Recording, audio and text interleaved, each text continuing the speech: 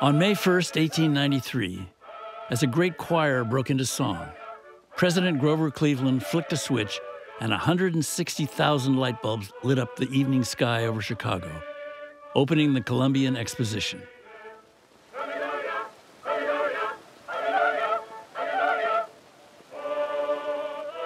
The exposition signaled the coming triumph of alternating current over direct current.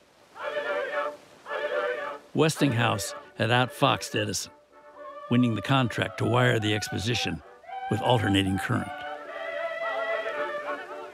12 75-ton dynamos generated 3 times more energy than the entire city of Chicago.